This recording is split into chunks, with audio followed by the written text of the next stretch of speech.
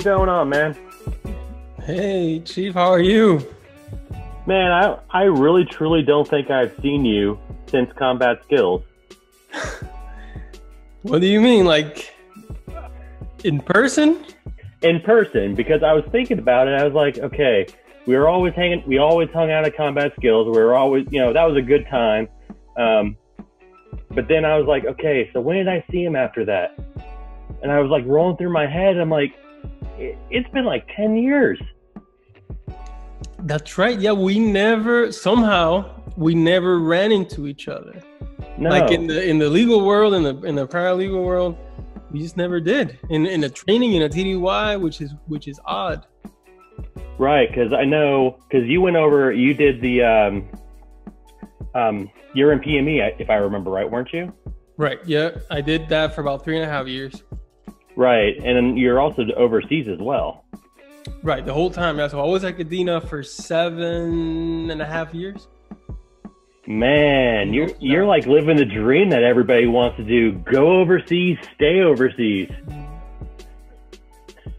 That's right. Well, I mean, there's some people that, that spend a lot more time over there than what I did, but it was a good time. It was a good run. I wanted to extend it, but I wasn't allowed to do that. Oh, you're going to try to go, I'm going to stay at Cadena, but then I'm going to get a hardship and have to go over to Ramstein for a few years. And then maybe I'll have to come back to Yokota. That's right. Well, I wasn't trying to be that greedy, right? I was trying to go to Korea. Well, that's true. Everybody kind of has to put in their time in some of the hard places in order to get the really bright spots. I did my 365 in Afghanistan, and I went from there, spent 4 months in Texas, and 3 years in Hawaii. That's right. Yeah, that's not too bad. But sometimes, yeah, that's right. That's what we got to do in order to, to get to those spots where we want to go to. So I would have done the Korea thing for sure. Like I was really targeting that, but it didn't materialize. So. One of the final inspections I was able to do, I was able to go over, and we did, actually, I don't even think it was one of the final inspections. It was just one that really stuck out to me. We did 2 full weeks in Korea. And so me and my boss at that point, we actually flew in early because he wanted to shop. Right. So we spent the first, half a week on leave there, just running around Osan and going into Seoul. And it was so much fun. And I did Korea as a weapons guy back in 99, 2000. And I just sat around feeling sorry for myself. I never got out to see how awesome that place was. Mm. And so when I went back, I'm like, dang, I wasted that entire time here because I just wanted to drink and feel sorry for myself. Right. Yeah. And that's the crazy thing, right? A lot of times, if we don't have any experience with the area, we kind of like, oh no, I don't want to go to Korea or whatever. But I had an opportunity to go again as an ALS instructor. I went to TDY to teach a class at Kunsan because they didn't have like a standing staff for ALS instructors. So I went to teach one class to Kunsan. It wasn't even, Osan, which is where the spotlight is. Right. And I had a lot of fun. In Kunsan. It's a very tight knit community. In Kunsan, like everyone knows each other, everyone, knows everyone. It was really nice. So I was really aiming for Kunsan out of Cadena because it's nice. Ironically enough, I attended ALS at Osan Air Base where they brought in the ALS staff from all over PACAF to be able to do it. I want to say the superintendent was from Cadena. I think my instructor was from Guam. Another one was from Hickam. And I got to go TDY because I was down at Kunsan. I got to go TDY from Kunsan up to Osan, which was awesome because, you call that going down to Kunsan, you call that the Osan Appreciation Tour.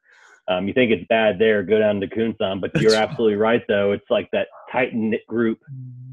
Which is so awesome. Right. Yeah, no, I really enjoyed it. I met some paralegals over there. Actually, one of the ones that I met over there is going to be doing a podcast here soon as well. So he's deployed right now. Who is that? Olaya Gonzalez. Don't think I've ever met him. No. Yeah, so he's in a deployment in Honduras, which, when we talk about deployments, that wasn't even one that I knew was out there. Oh yeah. Yeah. Yeah, when I went to ACC, we were finding all sorts of crazy ones that were kind of specifically out of the 12th Air Force, going down to the Southcom AOR, Honduras, Panama, places down there. Our folks were going down there all the time, and it was one of those. I wish I would have paid more attention in Spanish class so I could speak a little bit of the language, so I could even have an opportunity to go down there. Right. And of course, I couldn't pull the, well, I need to go down there and see what they're doing. I couldn't justify that. Would have been awesome though. That's right. Yeah. So I know we have some hidden deployments, and that may be into the conversation. Okay. The deployment conversation as well, because I know you did a couple, more than a couple. I did the 365. I also deployed as a bomb loader. In fact, it was a little bit surreal. Probably about 2 weeks ago, Colonel Ecton and I, as things were kind of ramping up over in the Middle East a year ago, he and I were over and we did a tour of Jordan, Kuwait, and Al Udeid, so Qatar and UAE. And that was just a year ago, and it seems like forever ago now. So I've seen a few things. Okay. All right. Well, that's good. All right. So how's life? I know that you retired here recently. When did you officially retire? So my official retirement date was 1 August. I got here in Norman, Oklahoma, probably the middle of May to go and get the family settled, the house settled.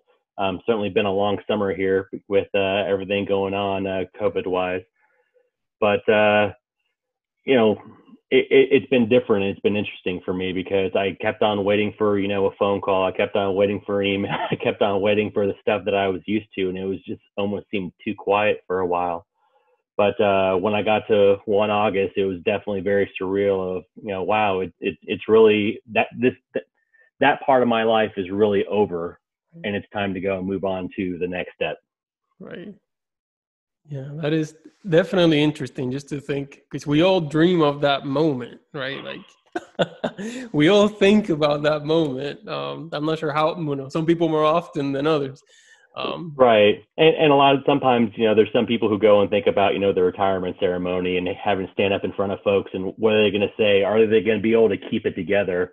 I was never much of wanting even a retirement ceremony. I don't like things being about me. I don't know if I would have been able to handle it standing up in front of everybody.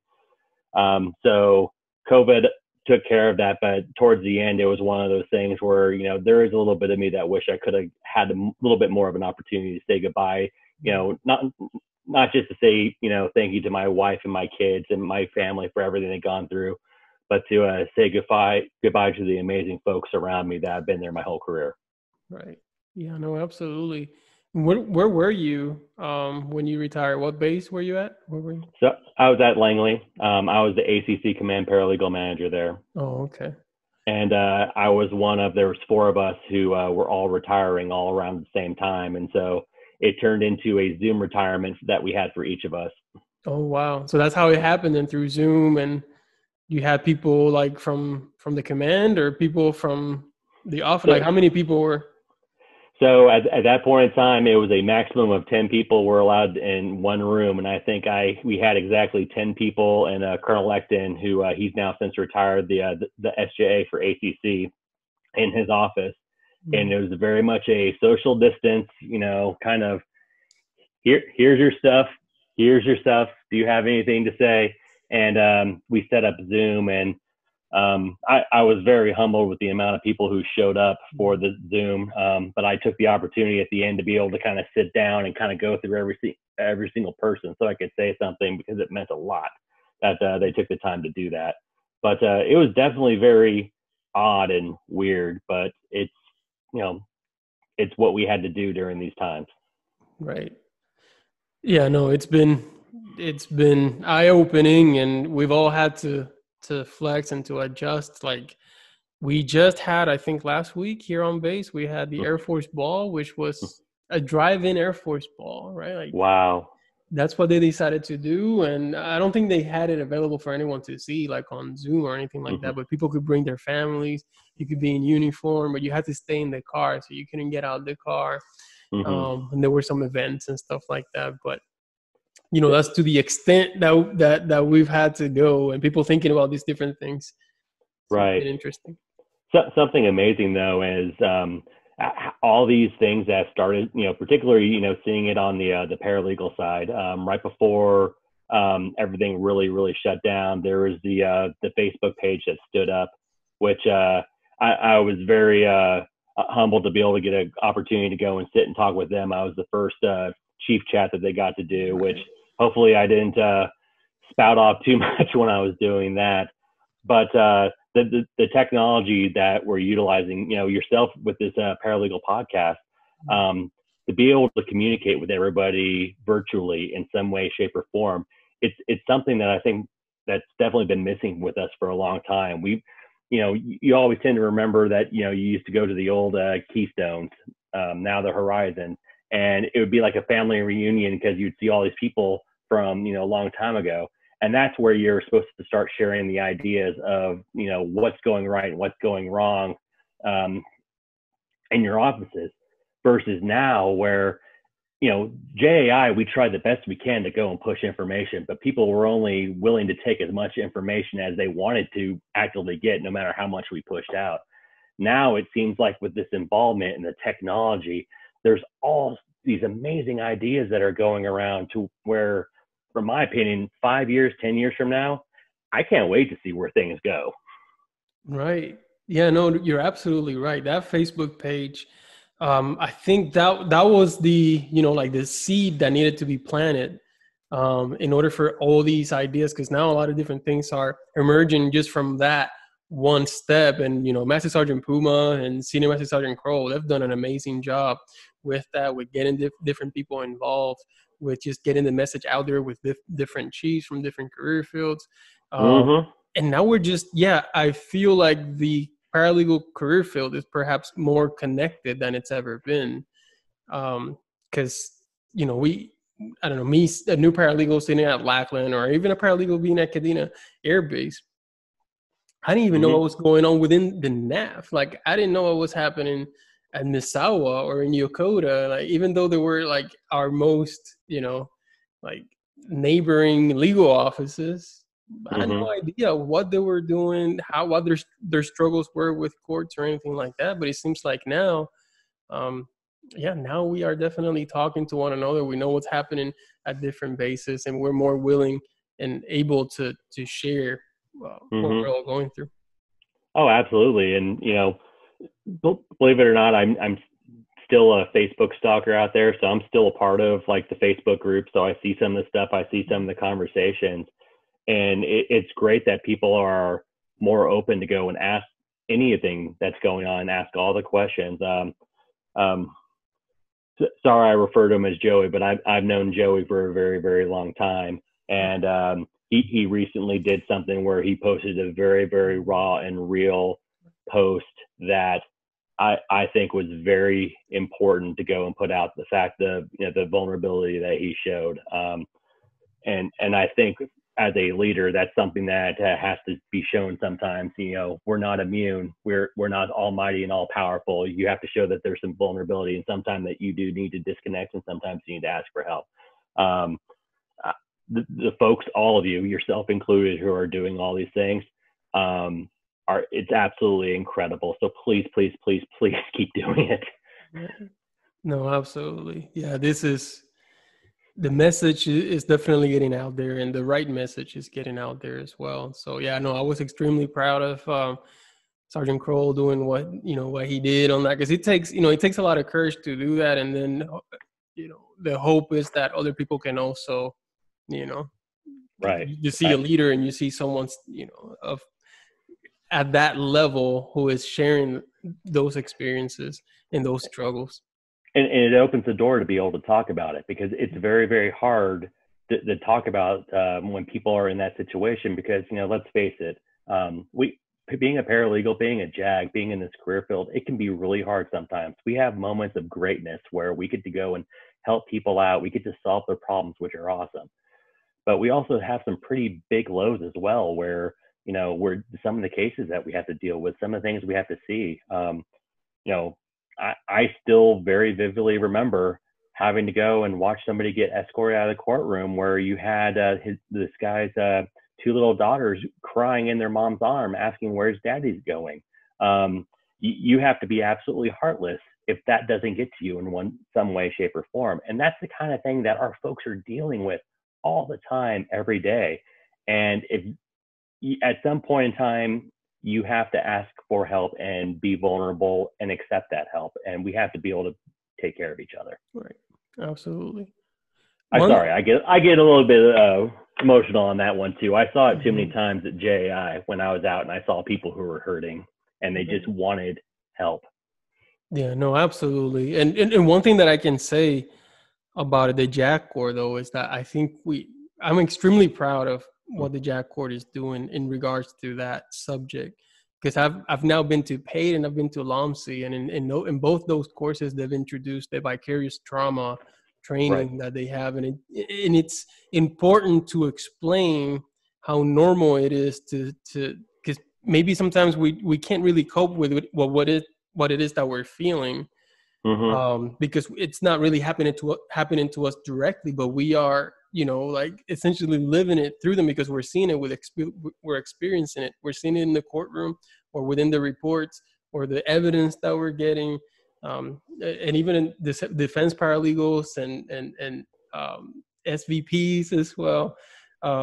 They are definitely hearing it from these individuals and living it. So it's important for us to be conscious and to know that it's normal for those things to really get to us, and that we can have an avenue to talk about that with other people, and that we're not alone. Absolutely agree, 100%. Yeah. So, all right. So just kind of shifting gears a little bit. No worries. And we've already had a really nice conversation. We haven't done the formal introduction, so we are here with Chief Master Sergeant Retired Thomas Hamilton, and we met. Wow, yeah. So you mentioned it, that we met. It was about 11 years ago now, because it was 2009 at CAS training, 2009. Yeah, I think it was September, October 2009. Outside of being able to hang out with everybody, my main memory was our very last thing we had to do for that entire class, not the JA side, which I thought that training was phenomenal, but it was the actual CAS side, and it was a nor'easter, and it was like the first nor'easter of the year, and we were doing this final field exercise training, and it was like 40. Do you remember this? It was 42 degrees. It was raining like crazy. I remember I threw away my boots. I threw away my uniform. I threw away everything after that day. That was so miserable, but it really got me ready for Afghanistan. That's right. Yep. It got me ready for Iraq as well, but it was terrible. I did the same. So I was glad, because I was wearing my BDUs, and that was the last time I wore them, because I had ADUs that were issued to me for that deployment. So that was it. That's the last time I ever saw BDUs, and they were going away. Right, because I remember I brought specifically, it was my original black boots from basic military training, and I was warned that I was going to go and just bring anything that I could destroy. And I remember I destroyed them so bad that when we got back to that dorm, I just chucked. Right. So it was the perfect situation for us to not even have any sort of like a tear up moment. Nope, here it goes. It's gone. Yeah. Are we done? Can we go to the airport yet? That's right. Yeah. So, but that was, I had a lot of fun at both, really. Mainly the CAS JA was really good. And then the normal, the one for everyone else was pretty good too. Yeah. I thought the CAS JA, to this day, I still sometimes go back to that, because especially in the Afghanistan world, when I was dealing with, because I saw a lot of escalation of force things. I saw a ton of those type of situations coming up all over the country. And it was very eye-opening, because if you remember, they put us in those situations of, okay, they have a knife, you have a gun. What do? There's one way to go and look at it. Okay, now they're running at you. Do you have enough time to think about what's going on? Those real-world scenarios, from a legal standpoint, helped, I can't say change my perspective, but it definitely shifted to look more realistic, which I loved that training. And yeah, I would do it again because I just had too much fun with it.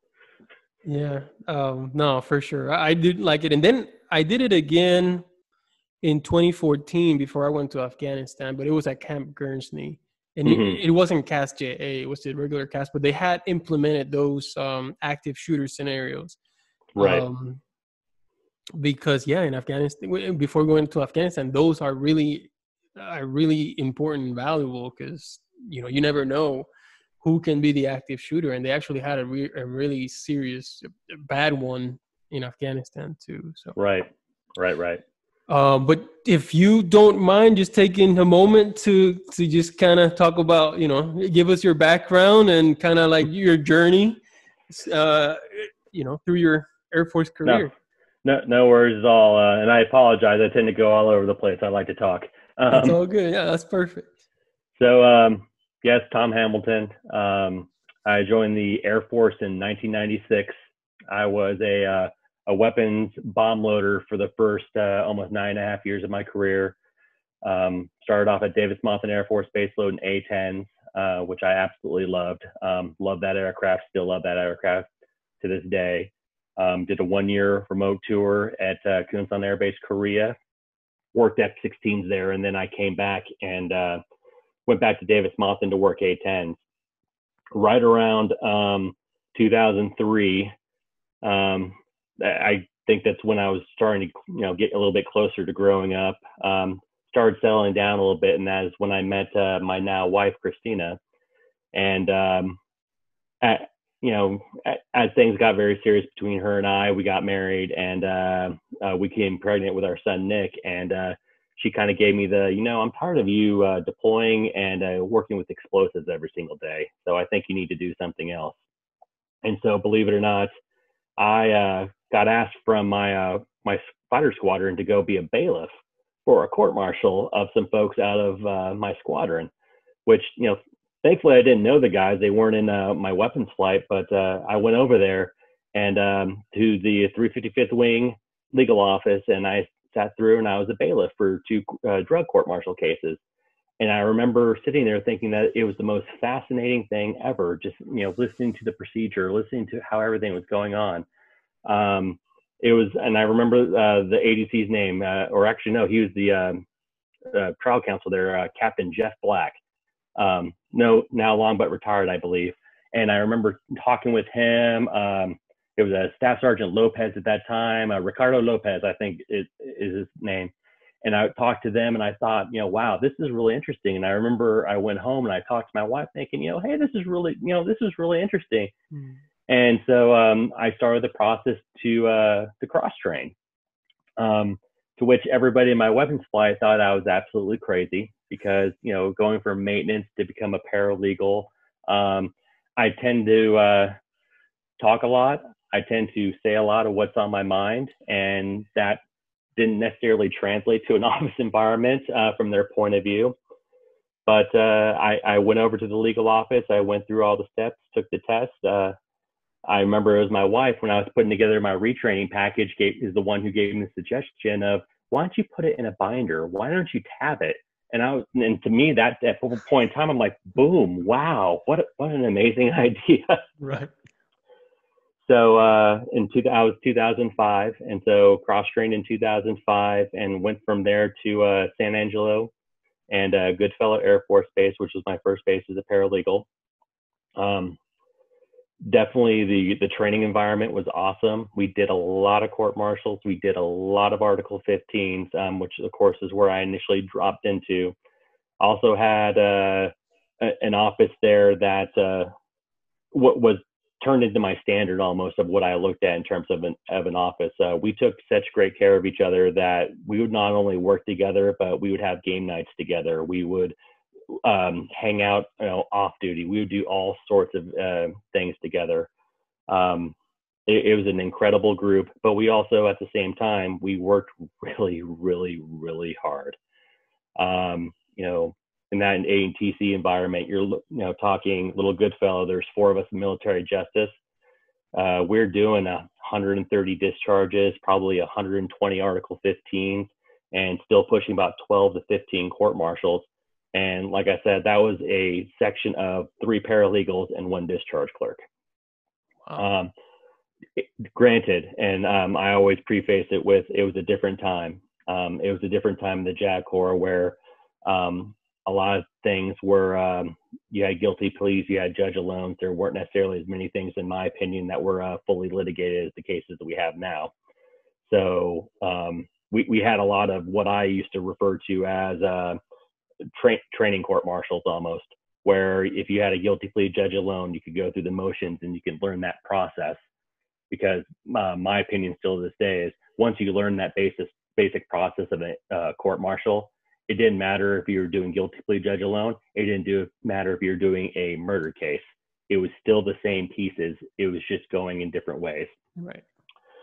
And so I got a lot of experience doing that at Goodfellow. Hopped around a lot, did general law, did deployment lines, did everything. And towards the end of that is when I got to do my 365 tour to Afghanistan, where I was the NCOIC of the legal advisor's office to U.S. Forces Afghanistan.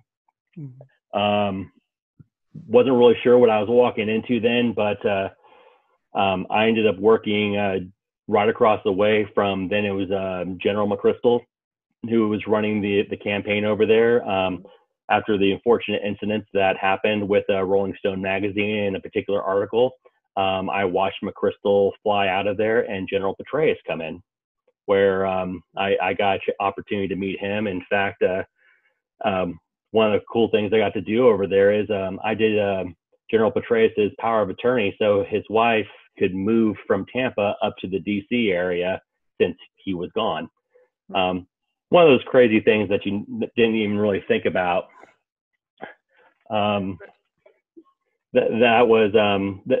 That year over there probably opened my eyes up more to the bigger military world that was out there, especially being in a combatant command like U.S. Forces Afghanistan. Mm-hmm.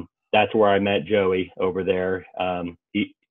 He was just the same person that he is now. Absolutely awesome and had the heart of gold. Let's see. So sorry to interrupt you, but I have a confession to make. What's that? I don't think I ever told you about this. But when I got to Afghanistan, I think it was your old position. I think it was your old spot, but it was just 6 months.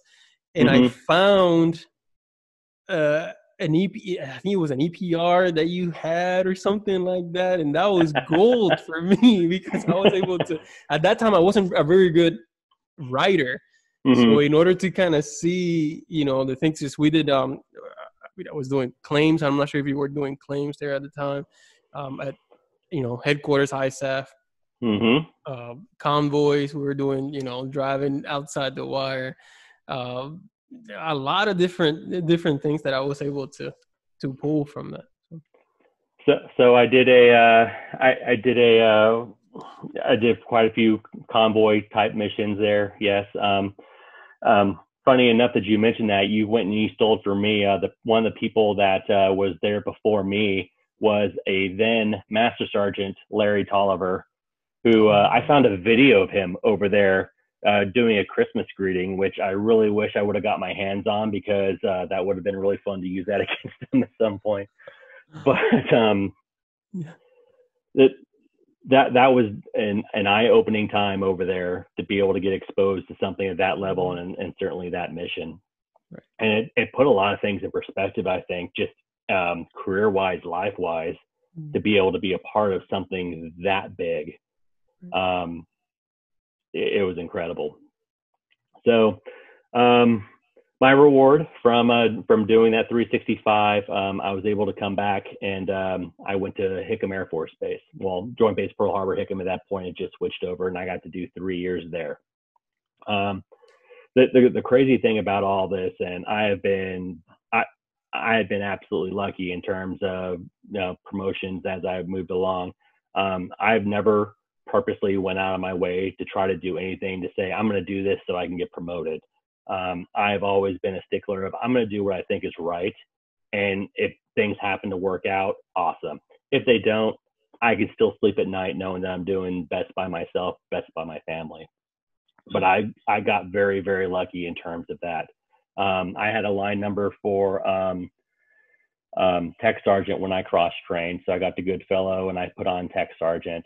I left Goodfellow, I think it was probably a month after I sewed on Master Sergeant, leaving Goodfellow. I left Hickam. I went there, and I initially was there. I was the NCOIC of Military Justice. That was back when it was a true single-base GCM, where the wing commander was a GCMCA. So we were doing both special and general court martials, doing NAP and base level all at the same time. So my background from Goodfellow helped me out a ton there. But eventually the law office superintendent retired. I moved into the law office superintendent role. Got to the end of my 3 years, and I shockingly found out I somehow made senior. So my last 4 months that I was at Hickam, I flew back for, it was the end of December, I think it is. It's for our sexual assault conference that we had at Maxwell. Flew back to Hickam for 2 weeks and then flew back for the Senior NCO Academy. Flew back again, and 5 days later, I out-processed, and then I went to Air Force District of Washington, where I got to be the command paralegal manager there for probably about a year and a half until I had a very, very crazy conversation with then Chief Oliver and Chief Stout when they asked me what I thought about working JAI, which I thought that was I thought that was very humbling that they thought of me. I went out and I did a couple of inspections as an augmentee, but I've told the story a couple of times. So I remember very clearly we're sitting down and we're having lunch. It was after a get together we had in at Andrews, and they asked me what did I think about JAI, and I was like, I've never thought about JAI, and Chief Stout, in his normal way of being very blunt and very direct, he looked at me and said, if I was to ask you if you want to do JAI, would you do it? And I said, do I have to give an answer right now? He said, if I ask you right now if you want to do it, are you going to do it? I'm like, well, if I have to give you an answer right now, my answer is no.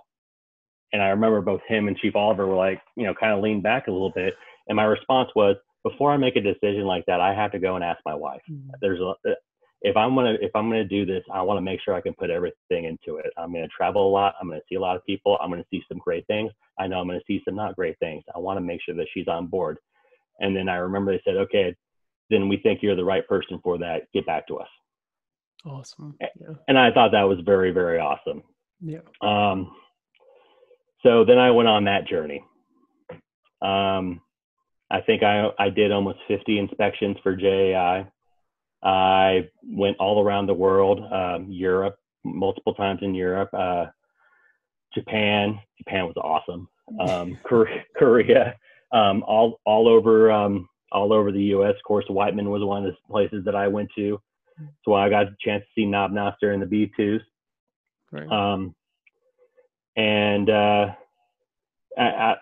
I didn't have any real plan after that. I didn't know what was going on. In fact, originally when I was talking to Chief Stout at that point in time, it was the plan was I asked to go down to the schoolhouse because I said I either want to go to the schoolhouse or I want to go to one of the big law office superintendent's jobs, because where else could I go and take all this experience?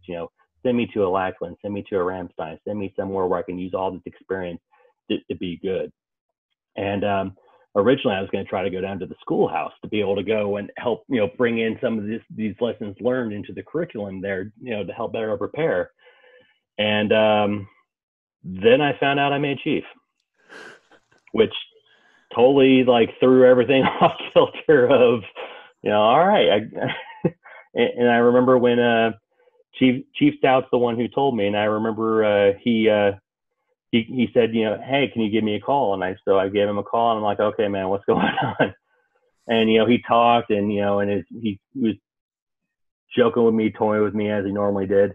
And then he said, I just wanted to call and let you know that that plan about sending you down to the schoolhouse, that plan's not going to work anymore.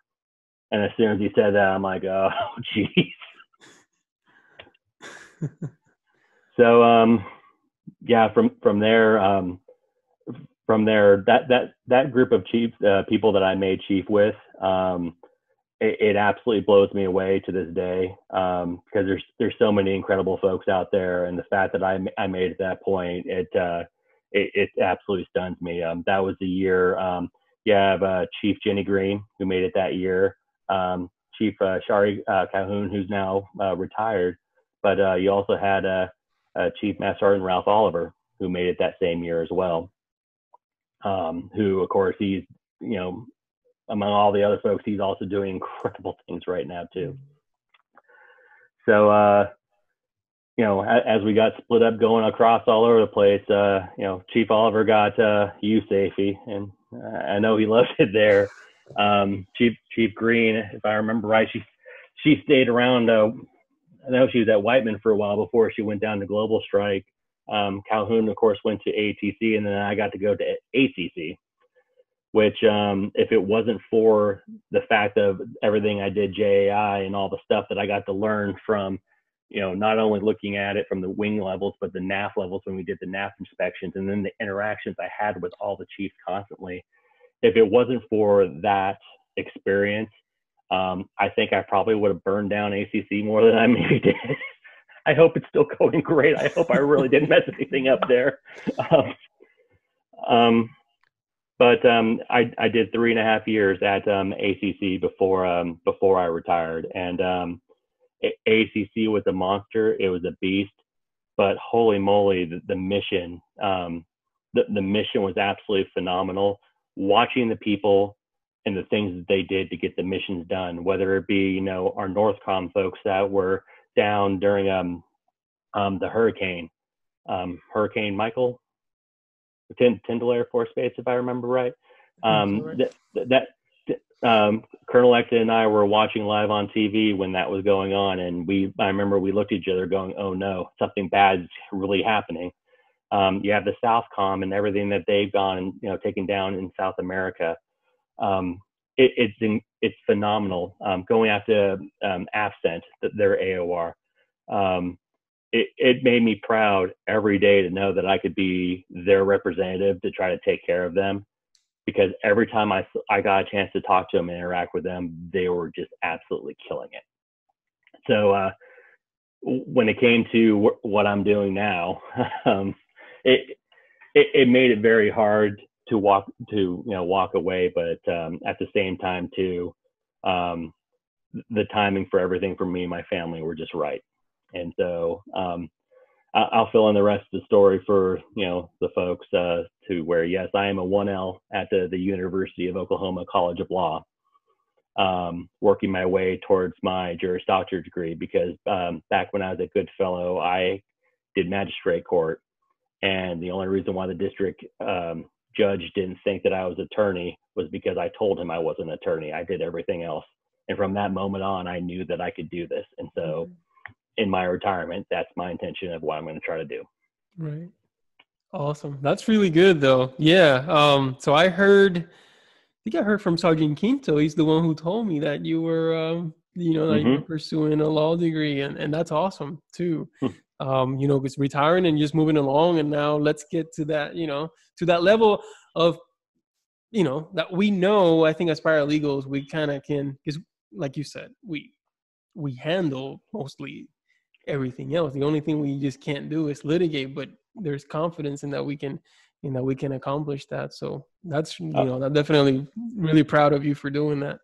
Oh, absolutely. My only regret about it, honestly, is a lot of the skills that I had back when I was a 7 level, back when I was, rubber meets the road, when I was doing a lot of those skills that I was exercising then, I wish I could have held on to them a little bit longer, because unfortunately, the bad part about getting promoted is that you get further and further away from the actual work aspect of the paralegal, of the JAG. You can still talk it, you still understand it, you still have the big picture of it. But for instance, right now, one of my classes, I'm doing legal research and writing, and a lot of the stuff we're doing for the research side of it is me digging into the Blue Book and doing Blue Book citations, and I'm going into Lexis, and I'm going into Westlaw, and I was thinking, wow, this is a lot like 7-level school. I remember when I had to sit at the Capitol building in Montgomery, and we're digging through all the books and we're doing all these things. But 7-level school for me was 2007, so 13 years ago. Right. I wish some of those skills were a little bit more fresh, but it's slowly coming back. Right.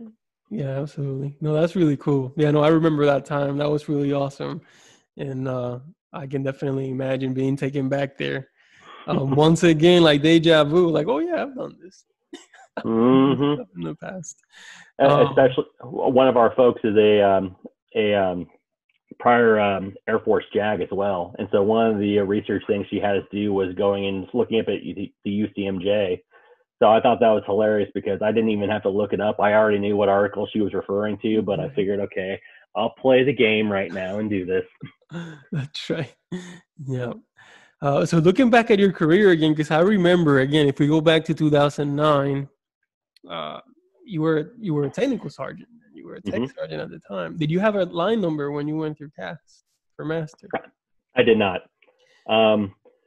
I tested. That was the particular year where it was PFE only. And so when I got over to Afghanistan, I studied, and I purposely picked my my mid-tour to be at the very end of May. It was exactly 6 months through. It coincided with my wife's birthday, so that, of course, made her very happy. But I also made the decision, because I didn't want to go and put it off. I tested supplemental during my mid-tour. Right. So the first half of when I was over in Afghanistan, when I had the time, I was studying, because I wanted to take that one test. Right. And so I found out, I think, with the supplemental release. So I was still in Afghanistan when I found out I had a line number for Master Sergeant. Okay. All right. Because I just remember seeing you at cast and then blinking, and then you were a Chief Master Sergeant. Now, I don't, obviously that's not how it happened to you, but that's how it happened to me, right? Like, wait a second, he's a chief? Well, you're a staff sergeant, and now here you are, you're a Master Sergeant. Well, right. It appears that I've been moving along since that deployment as well. And I don't know if it's, like, to me, it was, a little more eye-opening, and made me more, I don't want to say responsible, but it definitely made me appreciate more of what, the career field. I appreciate, like, really seeing the ops law side of it. And, like, I was all in on being a paralegal, but that was just a different side that when I came back to my home station, was just a different hunger that was there, for wanting to, to apply those things that were learned in Afghanistan, and to continue progressing. So, yeah. Oh, without a doubt. The two pivotal things that I know when it came to my career was 9/11. 9/11, I was a staff sergeant, and in fact, just when it came to some of my classmates on 9/11, I'm part of the Military Law Society, go figure, here for OU. And talking to them, I said, that's when I know the military changed from a job to something a whole lot more for me. And so that really drove me and motivated me. And then my time in Afghanistan, and even how I ended up over there into Afghanistan, it was Chief Stocks who picked me to be able to go over there, and pretty much gave me the, we're going to let you do this, because it was supposed to be a Master Sergeant position, and they were letting me go as a tech. And so it was kind of one of those, we're picking you to let you do this. Don't let us down. Right. Thanks, Chief. But I can only, any of the success I had in my military career, it came down to, I think, two things really in my head. The people around were always taking care of me, and I always did my best to try to take care of them. Right. And that's what it's all about. It's about taking care of each other. I've had some great leaders. I've had some horrible leaders, and I had everything in between. I've learned as much as I can. But we've always tried to take care of each other, which was, the best thing at all. And then the other thing is certainly, no matter, you hear the saying, grow where you're planted. No matter the situation of what, you get put into, you always try to do the best you can. You never want to be the person of, I'm going to wake up today and figure out how I'm going to screw everything up. How are you going to go and make things better? How are you going to go and, improve a little bit?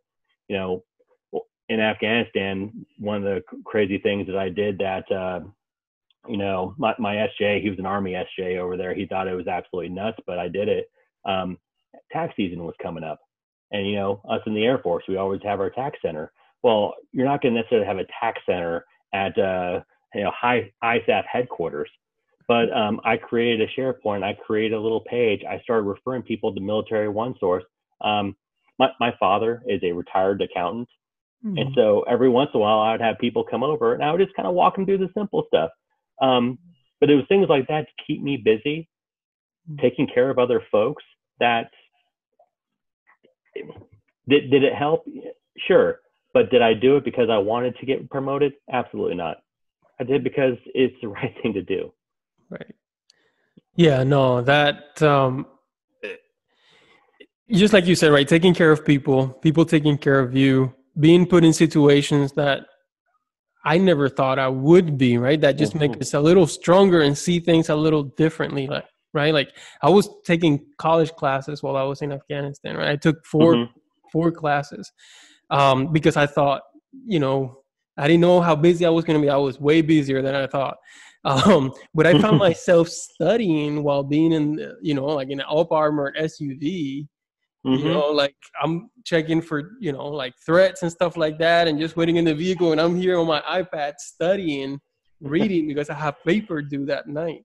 So now whenever, people try to question whether or not it's possible to do school and work, and like, it's possible.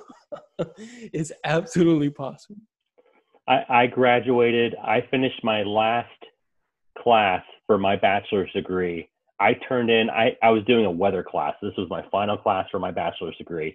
I finished a PowerPoint presentation. I already coordinated with my teacher while I was sitting at the 4 Point Sheraton in Baltimore at the airport, getting ready to hop on my rotator to get to Afghanistan. I turned in my final PowerPoint from there. And then once I flew out to Afghanistan, I had to do like my final proctor thing where I had, she's now retired to Air Force retired Colonel Amy Bechtel. She was a military judge, but she was out there at the same time. She proctored my final exam while I was out there in Afghanistan, to where I graduated while I was out there. Nice. So totally agree with you. Yeah. Yes, it's very, very hard, but if you want to make it a priority, you absolutely can. Right. You can. And the other piece of taking care of people, because it's a two-man, whenever we went out on the convoy, it was a two vehicle convoy, and we had, 3-4 people per vehicle sometimes. I had to be ready. Like, I couldn't be a liability on the road. Like, I had to know the route. I had to be in shape. I had to know how to handle my weapon. I had to know that if a vehicle broke down, how do we get out quickly to make sure that we can get out of there safely. Like, I had the full trust in all of my, my teammates and my family, that we were going to be safe. And that just taught me, some other things that you can continue to apply later on, but just, the fact that you don't want to ever be a liability or a burden on someone else. And this was, more of a matter of life and death type situation, but in any other situation, could be applied as well. Just always be prepared to at least do our role and then do it well. Oh, absolutely. The people that I spent time over there with, to this day, I am still extraordinarily close with my SGA from there. He ended up leaving, unfortunately, when General McChrystal was fired, but he moved on to better things. He's now retired Brigadier General Rich Gross, who went from there to become the CENTCOM SJA, to where from there he was handpicked. He was the legal counsel to the chairman of the Joint Chief, General Dempsey. That was the last time I saw him in uniform. My other SJA, retired Marine Colonel Mike Jordan, who, like I said, these are people that I drove around that city. I thought it was funny when people mistook me as their personal security detail, which, right. I mean, okay, yeah, I'm 6 foot, I push about 200 pounds, and throw me some body armor, I can look pretty mean, but I'm like, I'm still a paralegal. But they took care of me, and to this day, for any of the folks out there, I would probably still take a bullet for, because we took care of each other. And I know for a fact too, it's vice versa. And that's the level of bonding. And I know the folks who have been out there, they totally understand what that level of bond is about. Right. Yeah. I had a Navy SJA, Captain McCarthy. And I went to him whenever I enrolled in my master's degree for a letter of recommendation. And I went to him and asked for a letter of recommendation. And he, he's like, yeah. So always, even goes past that, just taking care of, continuing to want to support in everything that it is that we do. So one thing that I wanted to ask you that is interesting. You're really going to have to edit this together. I can already feel it, because we're going all over the place. It's all good. This is good. One thing I wanted to ask you about your background as well is your maintenance background, coming from weapons, and how long did it take you to adjust, I guess, into being a paralegal? Did you have any growing pains, or how was that transition? So I had a pretty rough transition in some points. The one thing, and some of it comes from the maintenance background, some of it came from just being the son of my father. Almost a brutal honesty to an extent, and as a paralegal, kind of learning how to temper that a little bit more. Sometimes you don't have to be the bull in the china shop. Sometimes you don't have to say necessarily what's on everybody's mind, because it's already there. When I cross-trained, my first NCOIC of military justice, a guy by the name of, he's now retired, Brandon O'Neill, he was a former ammo guy. And so for the maintainers out there who understand the relationship between ammo and weapons, don't ever say that somebody whose weapons is ammo, and vice versa. Never call somebody who's ammo weapons. We will fight with each other. We make fun of each other constantly. And that is just the way it is. But he was an ammo staff sergeant before he cross-trained. And so I think it was a little bit of an advantage, because he at least understood my mentality coming out, understanding that he was going to have to help shape me and my temperament on how I went and dealt with things. I was used to dealing with the pilots sometimes, and a lot of times when it came to the pilots, brutal honesty was the only way that you could get through with them. With all due respect, sir. Well, actually, I don't even think when I was in the maintenance world, I even started with all due respect. If a pilot came back and said it's a code 3 for a hung gun, my response would be, after I looked over everything, sir, the problem's you. Right. That doesn't go over very well, but and so it took a long time to be able to go and kind of temper that as I was going through the paralegal career field.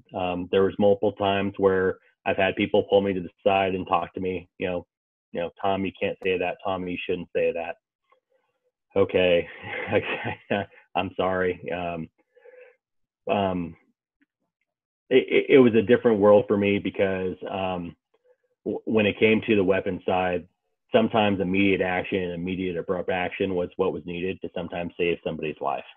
For instance, and I've used this analogy before, if somebody was going and trying to put up a bomb during an internet combat turn, and they put their hands in between the bomb and the in the weapons rack, if that thing settles when it's refueling and you get your hands, crushed, there's a reason why there's a warning in the technical orders when it comes to that.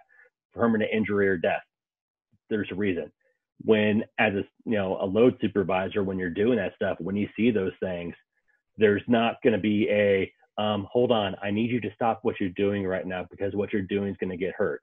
The reaction is more of a you take, you grab, you pull. Hey, do you realize that you could have just really jacked yourself up? So it's a different way of thinking.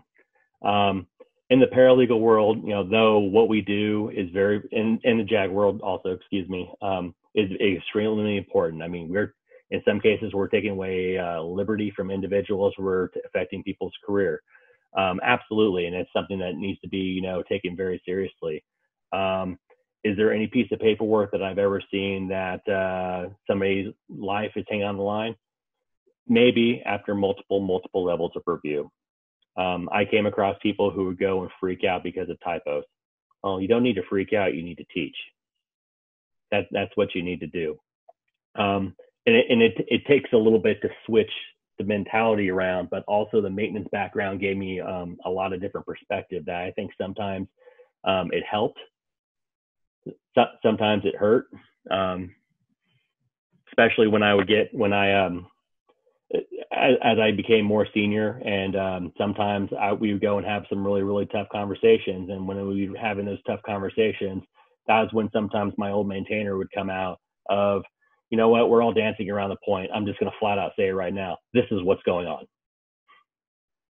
People aren't happy or something along this line. Mm-hmm. And I mean, does it make people mad and does it rub people the wrong way? Absolutely. I think if you don't, I hope I'm allowed to say this on this podcast. If you don't piss people off every once in a while, you're not doing your job. Right. You have to be able to stand up for what you think is right. And it took both sides of my maintenance paralegal personality to kind of navigate through that. It's hard. It's hard learning. And sometimes you kind of go from one extreme to the other where, you want to say something, but you don't want to say anything. But then somebody who knows you sees that you want to say something, which I always gave everything away on my face. I was horrible with my poker face. So it can be done. Believe it or not, I've seen a lot of prior maintainers be extremely successful. He never advertised it, though I made fun of him about it. Chief Bo Stout, he was a weapons guy. He only did one term as a weapons person, but he had it in him a little bit. I think a lot of the leadership lessons that you learn being in those situations out on the flight line, the fact as a load crew, I had two individuals at that point. I had two people who outranked me until I sewed on staff sergeant for my first load crew. And learning how to talk to two people and be able to guide, train, and mentor them when they outranked you, that was hard. But I learned so much more from it. You can't lead with this or this. It takes more. It takes this and it takes that. That's right. Yeah. And a lot of times we don't really see it that way. We just think that, hey, you got to do it because I'm telling you to do it. That's not, a lot of times it's just not going to work, right? If it's not, being conveyed in the right manner and for the right reasons. There's so many things in terms of leadership that I learned from all the different things. Sometimes you have to go via the rank of, yes, sir, yes, ma'am, we're going to press on, go forward. And I remember that as a bomb loader when we were in, because I did a Kuwait and Afghanistan trip when I was a bomb loader as well. And I had a individual, a 2-man, he just now retired. I saw it on Facebook. Shows how old I'm getting, but he just now retired. He was very much a mouthy person. He was more mouthy than I am, believe it or not. And there was multiple times where I had to look at him and say, like, man, Adam, shut up. And in about 2 hours, I will sit down and explain all this to you. And so you completely get what we're doing. But for right now, I need you to trust me and follow me. And he did. You still owe people the explanation sometimes, but at the same time, you have to temper it, especially in a military construct with, I'm here for a reason. I didn't just roll in here as a staff sergeant. I went through all the steps too. I need you to believe me and trust me. And I think that's a really hard part about leadership, is to get the people around you to be able to look you in the eye and they believe in you, and you can make them believe that what we're doing is right. Right. No, absolutely. Very good point. One observation that I had in ALS, though, as we talk about different cultures and different career fields, these ALS students, the more I saw them and interacted with them, I guess this new, I don't really want to say generation or categorize, but they were really blunt. That's one thing that I noticed. And, me as a master sergeant being in the classroom, it really didn't faze them. Like, to me, whenever I went to ALS back in 2009, and if a master sergeant would have been in the classroom, I had a staff sergeant instructor.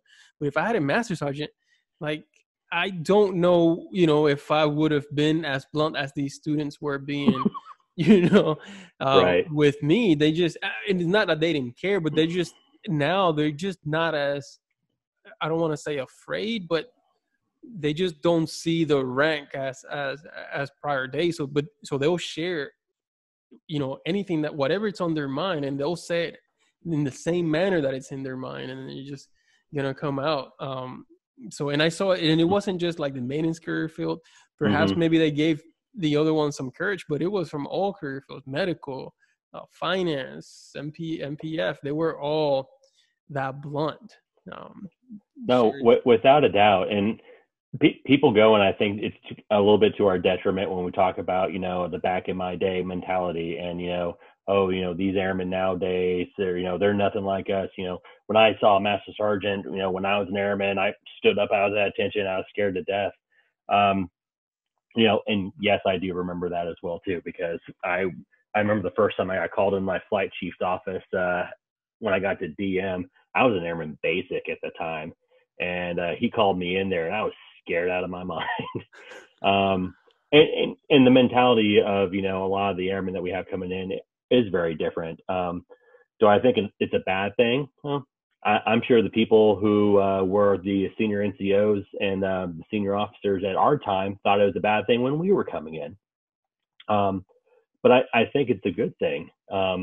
I really, really do. They bring something different. They bring a different look and a different mentality, because we can never be, we've always done it that way. I love the bluntness, respectful bluntness. I think is the best way to put it. You can't say whatever's on your mind, but you can always temperament with, give me the answer, yes or no. And if the answer is no, awesome. Tell me why it's no. And it's appreciative, and I've always appreciated that. On the notorious Airman NCO Senior NCO Facebook page, that was another one that I love to troll, but I think it almost looks like it's shut down right now. But there was a picture that somebody put out that I thought hit the nail absolutely on the head. And I want to do the quote justice.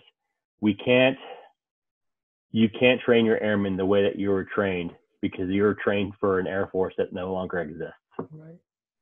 And I remember reading that thinking, wow, because that's not only, the technical competencies tend to stay the same, but a lot of it's the leadership lesson.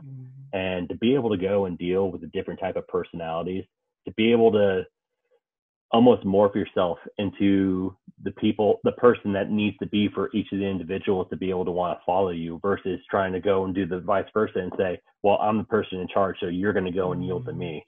It doesn't work. It absolutely does not work, because if you try to make that work, it creates animosity, it creates low morale. And these young airmen, they'll hold all of us accountable. They'll let you know what they're thinking.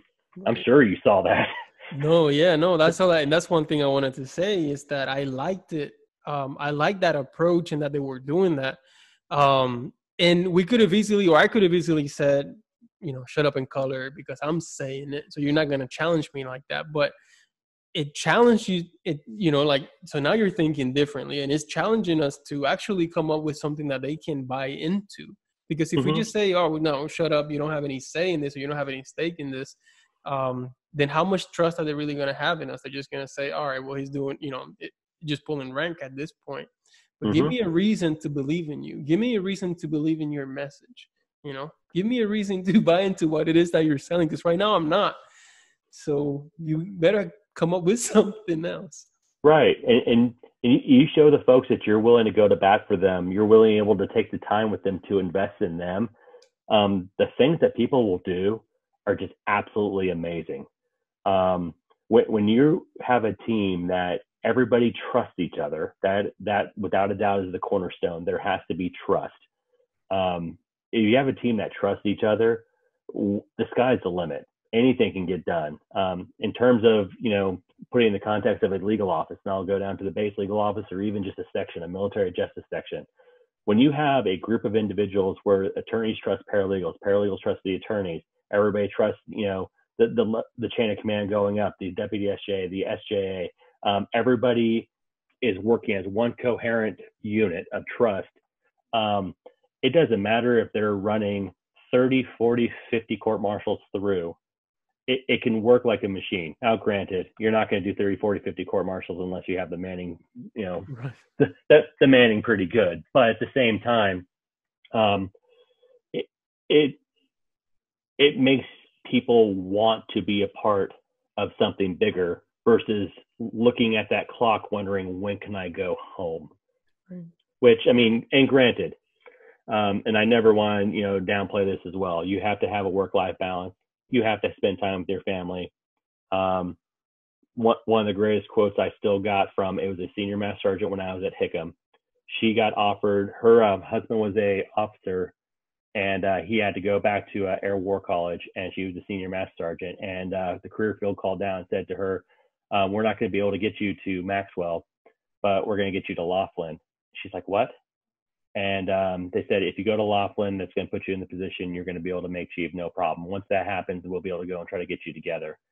And I remember she called all the superintendents together, and her words she said is, you know what? What's the point of being a chief if nobody's at my retirement ceremony? Right. That she got out as a senior, by the way. Yeah. She was absolutely incredible, and she got out as a senior because she got put in that situation. Mm-hmm. So I say that when it comes to the trust and the work, and I talk about the work and working hard, but at the same time, you have to put in the work on the family as well, because I've said it before and I'll say it again. I wouldn't be nowhere near where I am if it wasn't for my wife and my boys. Right. Yeah, absolutely.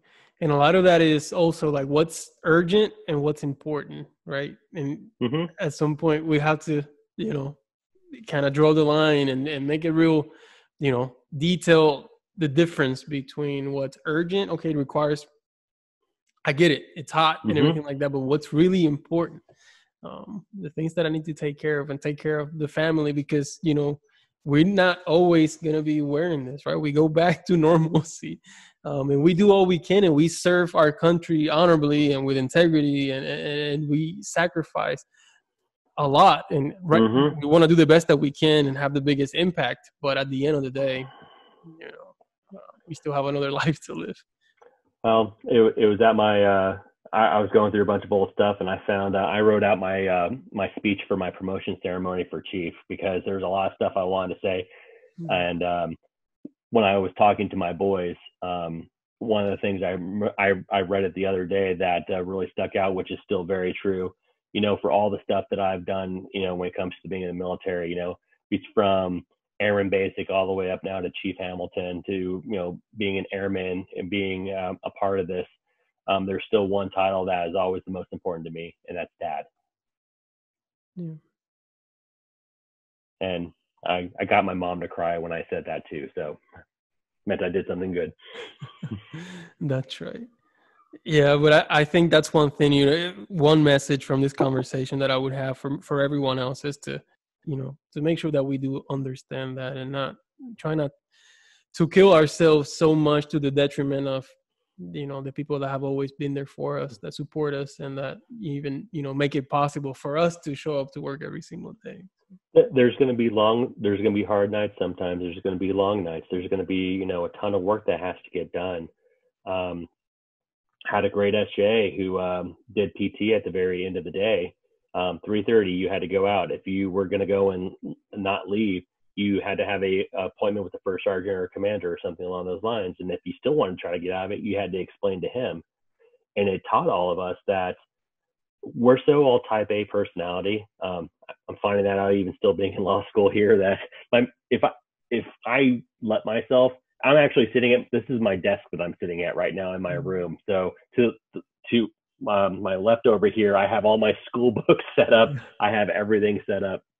And if I let myself, I could probably sit in here for 15, 16 hours a day.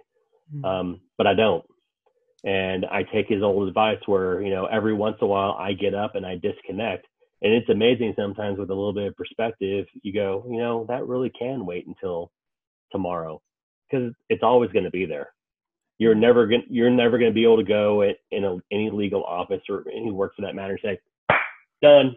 No. It's always going to be there, and you have to know when to do it. And paralegals need to make sure they pay attention to it.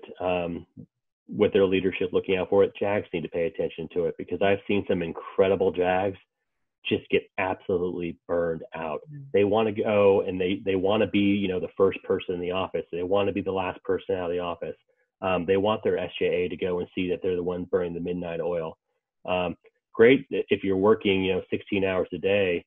But if you're putting in the quantity without the quality, what's the point? Right. Yeah. Are you tackling those, the actual things that need the attention right now and that need to be taken care of right now? And are they being done correctly? No, I definitely agree. And like you said, we can knock out all the work that is at the legal office. Say we have the biggest work ethic and the best judgment to knock out the things that are important and get it all done today. Guess what? Tomorrow, 2-3 more new cases are going to come by. So we can never truly catch up to it. So we just got to be judicious about when it is that we can say, okay, enough for today. Right. And I'll pass this advice on to the folks out there, because if, this was one of my largest pet peeves that I had, especially as an NCOIC in military justice. We always have our packages. There are things to do, and we were always trying to get it done. You want to get it to your NCOIC for review so you can get it to your OIC. There was nothing more infuriating to me that when there was a package that was due and my paralegal walked in at 4:35 to set it on my desk. Whew, all right, been working all day on this, got this, got my referral package, got everything good to go. All right, great. You need anything else from me?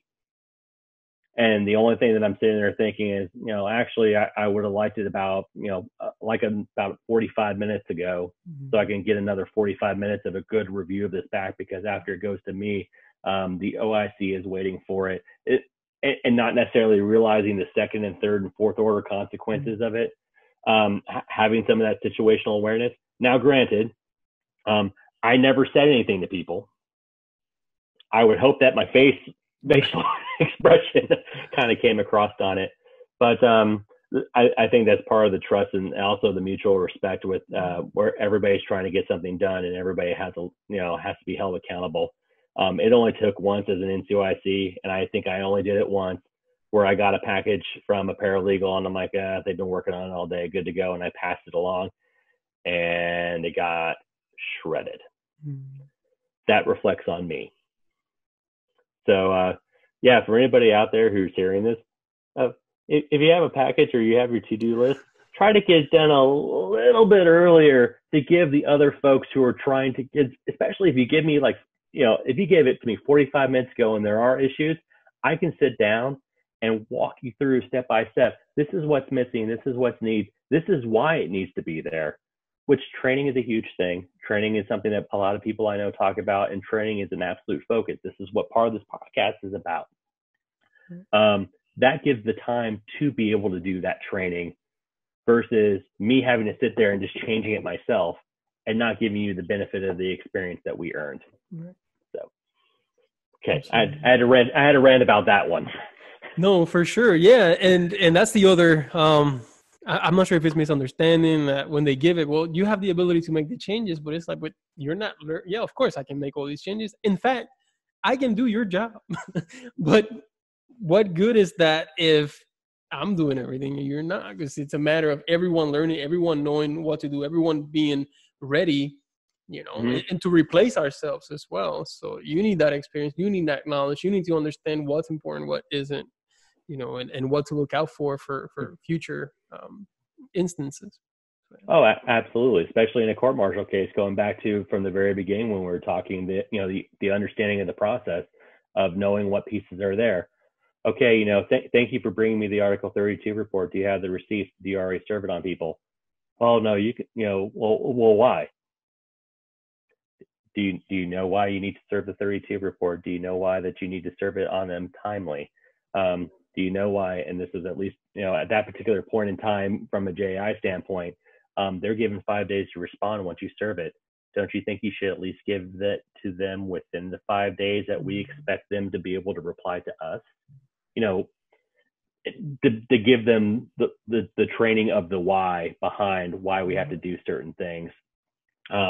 Because it's especially in a court martial, it is a judicial process. It is a federal court with rules, and to understand why you're doing what you're doing, it gives a little bit more credibility, I think, to it of what they're doing. Good.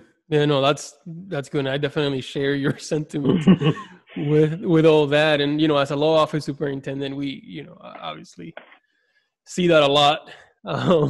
With managing the NCOICs and managing the paralegals and everything like that. So definitely important. So another thing I wanted to ask, and from your experience as a command paralegal manager, what were some of the big things that you remember that that you had to work either the hardest on, or the things that troubled you, or just in general as far as the career field, from your perspective or from your command? So ACC was difficult because geographically it was everywhere. We had bases on the West Coast. We had bases on the East Coast. We had our folks out in Ascent, which though Ascent tends to get lost sometimes, and not, people don't necessarily think about that being a part of ACC. It was. And so, we had people that we had oversight responsibility, at least, who were deployed, Georgia, Jordan, Al Dhafra, Kuwait, everything. And so the span of where everybody was at, that was always something that was really hard for me, because the one thing that I always tried to do was about communication. I purposely tried to over communicate, where I flipped the script of what some people do in terms of how they would go and push things out, where my distribution list was a distribution list to the law office superintendents, and then I CC'd the NAF paralegal managers. I never left it for the NAF PMs to be able to go and send anything out to the law office superintendents, because I was hoping to convey to them that they always have a direct line to me, and I'm going to utilize a direct line to them to let them know what's going on and try to give them as best the information as I can. It got frustrating sometimes because, sometimes I got more information from the bases out there than I did from the top. And I'm not necessarily talking about just JAG Corps, specific stuff. Sometimes it was Air Force wide things that were going on, where I was getting information from different things, and sometimes the base was quicker on the ball to be able to send stuff up. But I appreciated the fact that, people were willing to share. Trying to wrap my head around just the enormity of the beast of ACC was big. The different missions, the different things that were going on, the fighter missions, the ISRW missions. It took a lot of learning, and I really learned how to, and I think General Rockwell talked about it when he went out initially with Chief Bose to do the visits. He was listening. He was really, he was trying to take in all the information. There's a lot of ACC that I did that. It hurt me that the one thing that got to me was I felt like I could never really do the personal touch that I wish I could have done with all the folks that's out there. Whether it be, there's the people who definitely knew me that they could have any level of conversation with me.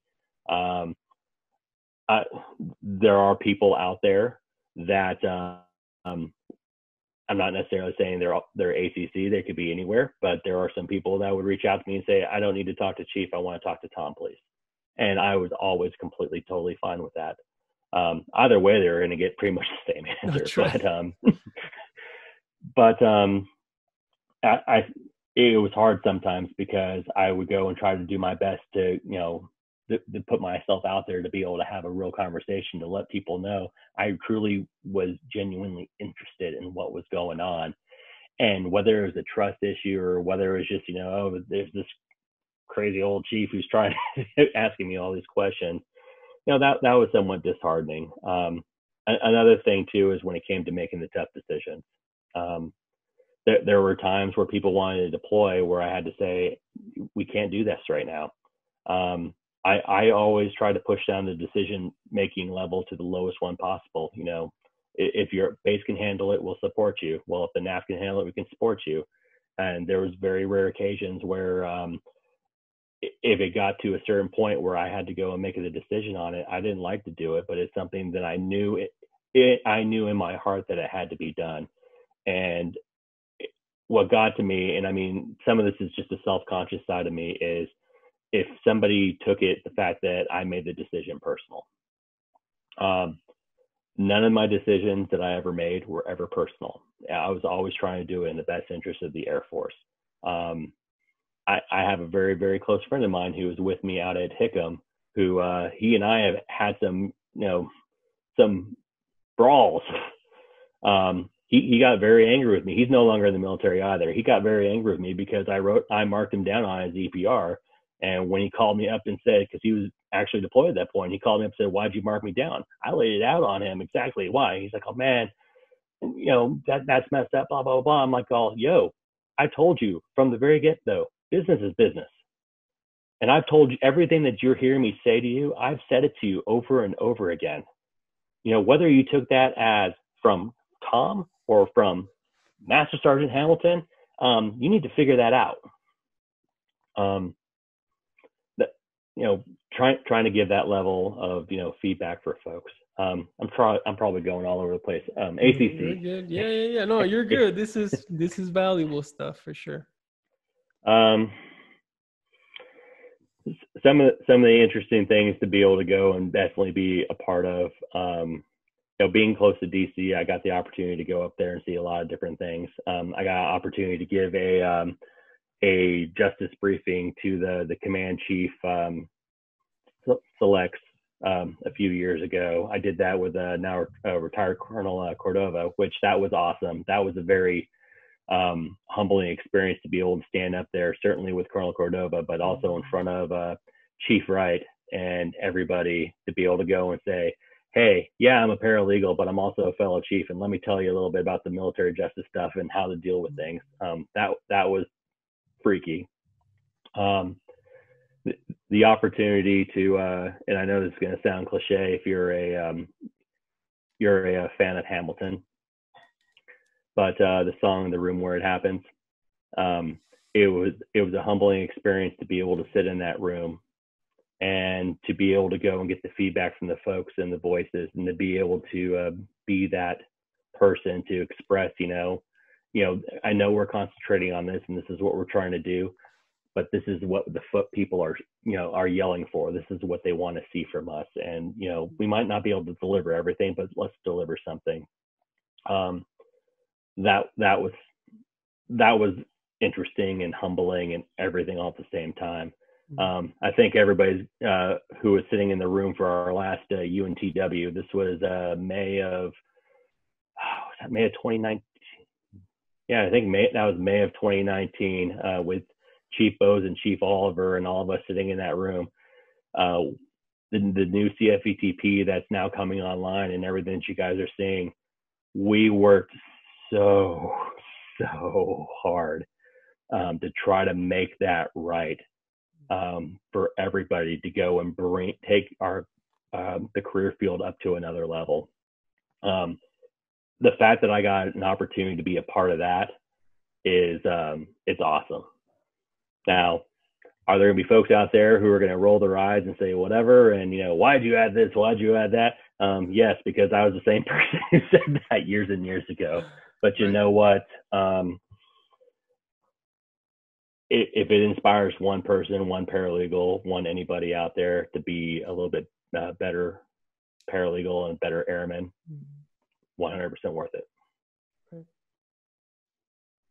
Absolutely. No, that's a lot of good information. Just in there right now, and all the different challenges that we're dealing with now with with the legal office, with different commands, with different missions. Because that's one thing that I'm struggling here at Whiteman. I'm not saying that I'm struggling per se, but I'm still, it's definitely my first time in a global strike. I've been at, I was a mobility command when I was a young airman, so I didn't really think that big. Never thought operational or strategic level at all. So to me, really, I mean, my time at McDill, I wouldn't really say that I took the time to understand the mission, because it wasn't an interest of mine as an A1C. But then AETC, PACAF obviously was, definitely a big mission. But being PME, the mission, obviously you try to get everyone linked up together to understand why all of our career, the professional of arms, why is it important? Why is every career field important and everything like that? But global strike just provides such a different challenge as a law office superintendent to me, who I'm not used to the mission. So I'm trying to get out there and talk to different people, because I think that's important for the paralegals to also understand the impact that we have, and that every time that we have an Article 15 or we have an investigation, the damage that's causing, especially if we have delays, if we're not being diligent in processing the Article 15 or in the referral, and getting the case docketed and everything like that, like the damage that's causing to the base, because they're in admin hold. They know that they're in admin hold. They can't use these airmen right now, and they can't gain someone because they're still in their book. So it's huge to be able to link that together. So I had an experience very, very early in my paralegal career that in retrospect helped kind of put a lot of the pieces together to me, because I think sometimes folks in the legal office do get lost in the fact of where do I fit in. They think that great, I got to work the front desk again. I never personally was a fan of the front desk, because I just but weirdly enough, I was always the one they put out there, especially when it came to difficult customers, whether it's because I'm a bigger person or I have a voice or presence, I don't know. But so when I got to Goodfellow, this was September of 2005. And approximately a month after that, Goodfellow had one of their members killed in combat. In fact, for the folks that will be listening to this, and even yourself, I'm sure you're aware of Elizabeth Jacobson, A1C Jacobson. In fact, Chief Master of the Air Force Bass the other day, she just went and posted a thing, because Chief Bass, at one point, she was the command chief at the 17th Training Wing at Goodfellow Air Force Base.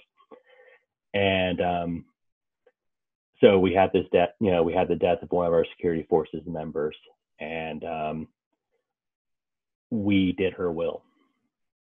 We did her will in August, right before I got there. Her name was still in it because of everything that went on based upon what happened and all the memorial service we were doing.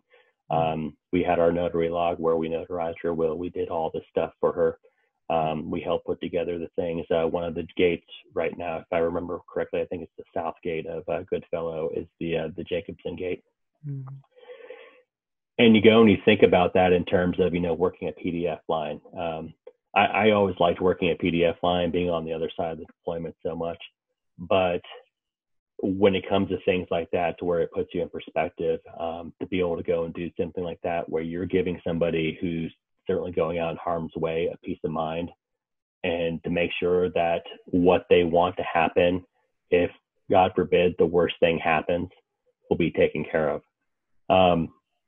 That was kind of an eye opener for me of like, wow, you just think about, oh, I'm just doing a paralegal, whatever. I mean, I think so many of us have done, hundreds upon thousands of them without even thinking twice. When it comes to the wills, because of course it was your will, and it was also all the power of attorneys that accompanied it with it as well. And then you go and you look at it after the fact, and you're like, wow, that we did something for that family now who was, missing their loved one. We did something for them. And that's why I always liked about the customer service aspect of the legal offices. We even here at the law school, they talk about, oh, JAG, court martials, this and that. There's a customer service side of it that we really, really helped people, that when you go and you lift that burden off of them, that was always so awesome. I always loved doing that. Even if it was another agency that was giving them problems, and it was a place where, for instance, I knew the superintendent. Hold on, give him a call real quick. Hey, what's going on? Hey, I got a person up here and they're saying this and this and this. Can you help them out? Yeah, no problem. People tend to forget that when they bring an issue when somebody brings an issue into our office, it may be no big deal to us because we've seen it 100 times. It's the biggest thing in the world to them. And to help them means everything. Yeah. I get a little preachy sometimes. I apologize. No, that's good. That's, definitely good to have that perspective, issue that perspective in our world, and how connected we truly are with what's going on with the mission, with the fight, with the national defense strategy. Like we are, we definitely have that. And one thing that I really appreciated when I saw it, because when I left the career field in 2016 to be a PMA instructor, we didn't have it. So when I went to paid, it was November 2019, I went to paid, and I saw it for the first time, and it was the flight plan. Right. That thing is amazing. I was like, I kept looking at it. I'm like, I need to save this. So I have it everywhere. I have a screenshot of it, and I look at it all the time because it tells, it connects everything that we do, the Air Force priorities, the national defense strategy, with, what we're doing in the JAG Corps. So I really like that. Absolutely. The work that's been done on that, starting with General Burry, and of course continuing with General Rockwell and General Plummer, being able to go and reduce it down to very much a very easy way to be able to go and put it together. And even the organizations of how they're getting built to mimic the flight plan, to be able to go and so exactly where you need to go and what you need to do. I mean, all of that is very purposeful. And I'm glad we're getting to the point where more people are starting to see where we fit into the bigger picture. Right.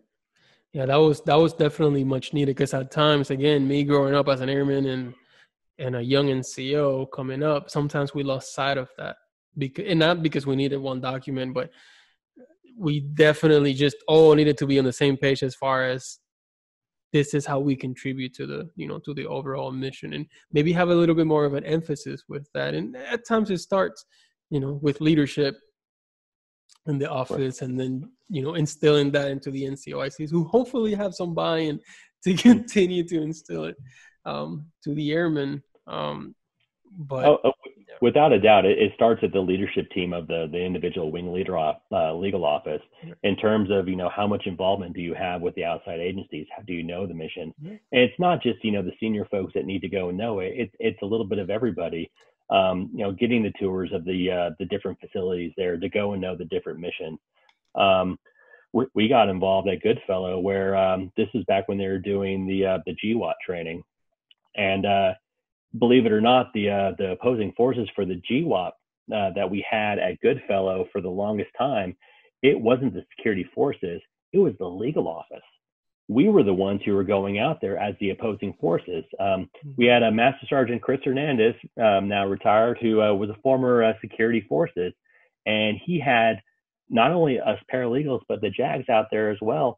And we were the one training the people going forward in terms of, use of force, escalation of force, putting them in those odd situations where, we're walking by with an M16. Of course, we had to simulate AK-47s. What do? Well, I'm going to draw down on you. Everybody around there walks around with an AK-47. You're going to draw down on everybody. Getting that piece on the outside to be able to put it together. It was quite a while back. This was actually before I was ACC. One of the bases that I visited was Nellis, and granted, Nellis, extraordinarily busy base, a lot of stuff that goes on there, and plus it's in Las Vegas. The numbnuts and the debauchery that goes on there is absolutely incredible. But they were so busy and insane that as I asked a few people, have you ever been over to the Thunderbirds hangar? No. How long have you been here? 3 years. You've been here 3 years and you've never been over to the Thunderbird hangar. I'm sure you've heard them take off. I know they do some things around here. Have you seen them fly at all? No. That's a sign that, you need to get out. You need to see a little bit more. You need to go know what's going on. And plus, the Thunderbirds are pretty stinking cool. Mm-hmm. They've gotten better. Right. Yeah. Nice. Just like the V2s over here. It's amazing.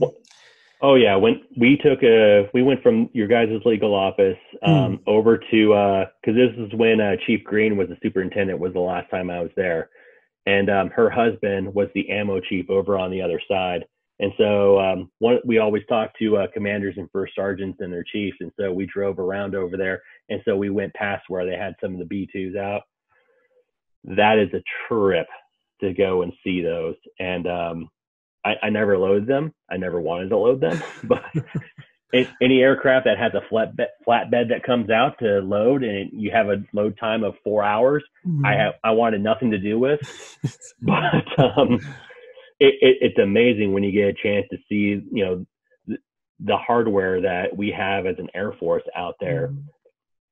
And it's even more trippy when you see what it did or what it can do, which, from my time in Afghanistan, or when I was a bomb loader and when I was in Afghanistan,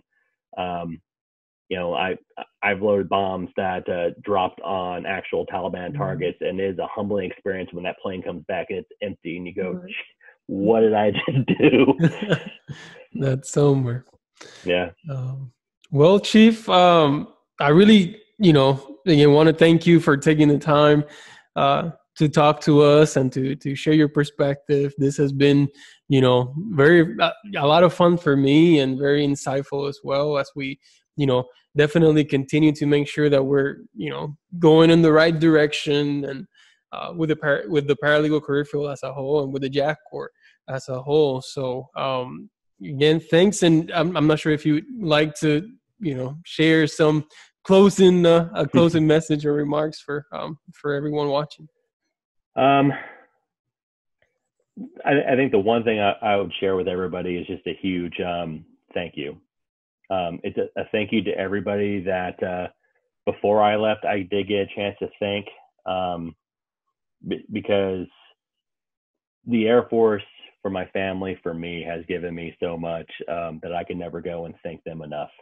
For the opportunities I have, the things that I got to see, the things that I got to do, the fact that, the education that I was able to get from it has led me to, where I am now. Always remember, where you come from. Always remember that you need to treat people nice because you want people to treat you nice as well. No matter how much rank you get, remember it can go away. We're not our ranks, we're people.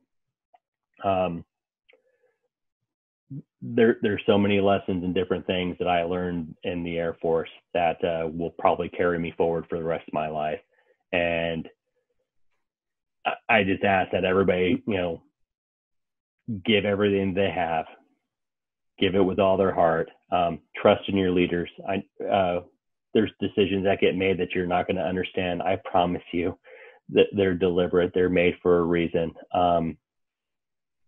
know that your best interests are always in heart. And the last thing I'll say of all that is I miss everybody. I really do. I'm thankful for Facebook to be able to go, but I've been very, very purposeful of not getting out as much. I know Chief Conger's in ACC right now. I know he's doing incredible things. Of course, all the NAF PMs, in ACC, I still know them. I'm Facebook friends, I think, with almost everybody, but they've been absolutely incredible, this kind of doing their own thing. But when you have amazing people, quite frankly, if you're in a leadership position and you have amazing people around you, it makes your job easy because you just sit back and you watch these people shine. And I know for a fact that's what they're doing. That's what all y'all are going to be doing. And Al, I'm proud of you. You've been doing great. Definitely looking forward to seeing you continue along, and certainly with this podcast, this is an incredible idea.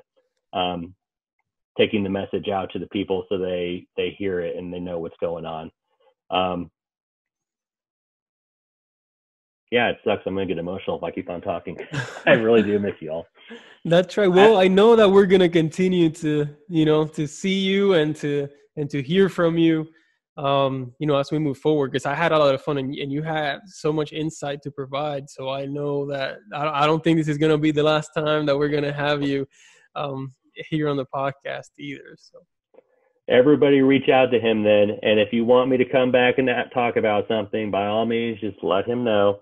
I already jokingly once told Chief Green that if she wants me to come to the schoolhouse one of these summers, I have to be in between semesters because right now I'm working a lot.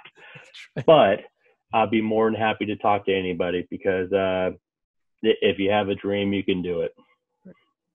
Absolutely. Well, Chief, thank you so much. I know I took a lot of your time over here. It's like almost 2 hours. I apologize. I took a whole bunch of your time too. No, it's all good. It was fun. It was a pleasure talking to you for sure. No, it's great. Definitely catching up because, well, like we said, it's been almost a decade since we've seen each other.